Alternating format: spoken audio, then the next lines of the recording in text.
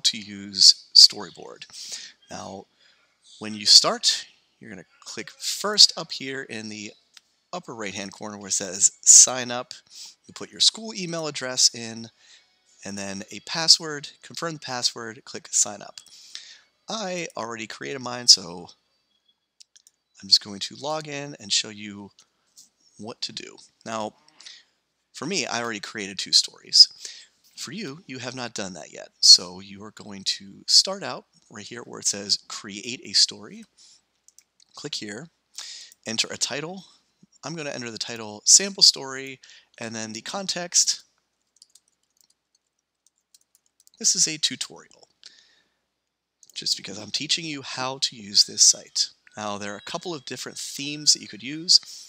I'm just going to go with light. That is the default theme.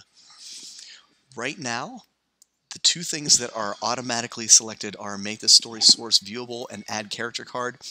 Leave those or uncheck character card. It's up to you. Scroll down until you get create story, and then this is what you will see. So each of these blocks is a part of your web page. So where it says start, see I have over here on the right hand side where it says start, I had the name. This will be, for me, I'll start with page 1. And then as you can see where I changed the name underneath name, it also changed it on the site. I can either choose to have the scene title or to hide it. That's up to you. And then I'm going to go over here to content. This is where I can make a list. I can italicize, put everything bold, or even if I have HTML that I want to add, I can do that. I'm going to say, I'm going to keep this.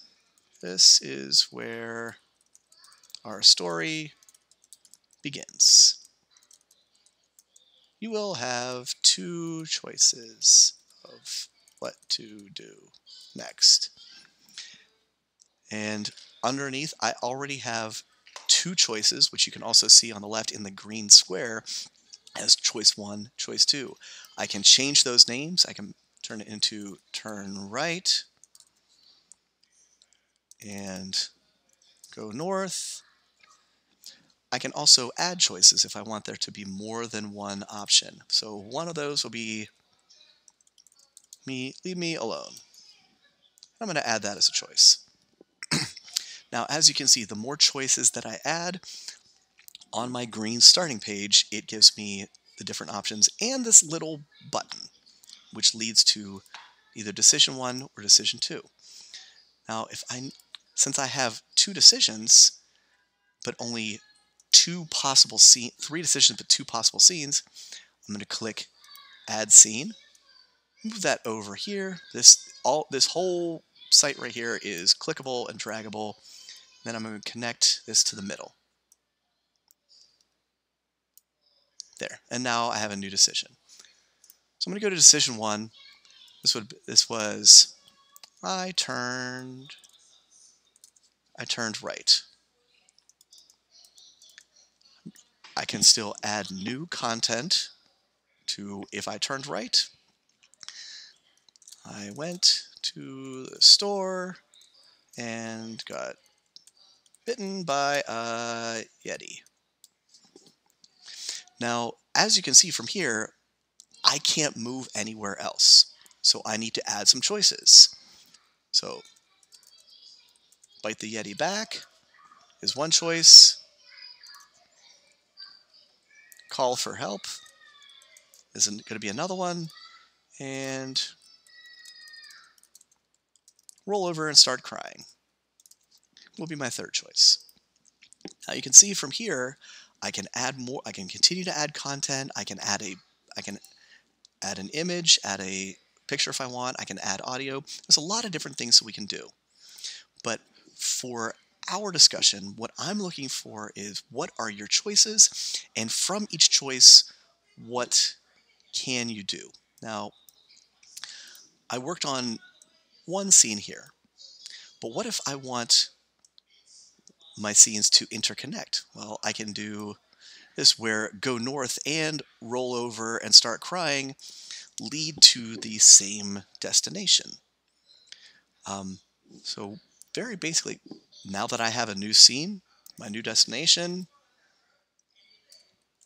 crying in the north. I'm going to add I can add my content here. I was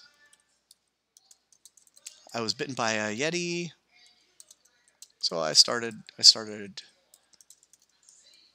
crying. I'm going to add some more content to my list here, but hopefully you can see get smallpox, or